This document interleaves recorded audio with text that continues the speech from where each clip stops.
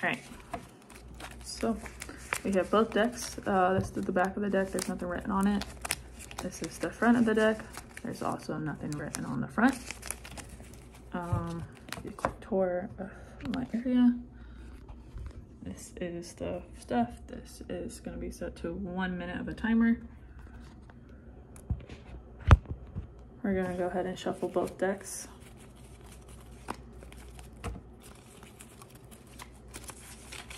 One and two. Go ahead and split the deck. It's too big to hold. All right, we're gonna go ahead and start the timer. Interval recording that doesn't require continuous attending to measurement is a momentary time sampling. A researcher takes baseline, implements intervention, withdraws the intervention, implements the intervention as a AB design. Choosing an inappropriate time stamp for precision will produce an artifact. The elapsed time between the onset of a stimulus and the initiation of a subsequent response is latency. 10 sight words per minute is an example of rate or frequency. 4-phase intermittent experimental and design consisting of baseline treatment condition, retrench baseline condition, second intervention phase is AB design. Multiple treatment interference must always be suspected in the alternating treatment design. An inappropriate measure for behaviors that occur at high rates or continuous is duration, also known as rate is frequency. The results of measurement is data.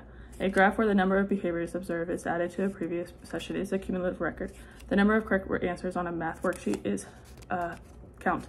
Nina's therapist observing behavior and recording her data. A graph should have a scale of 2.3 between the y-axis and the x-axis. Longer RT equals lower rates of response. Also called alternating treatments, it's a multiple baseline.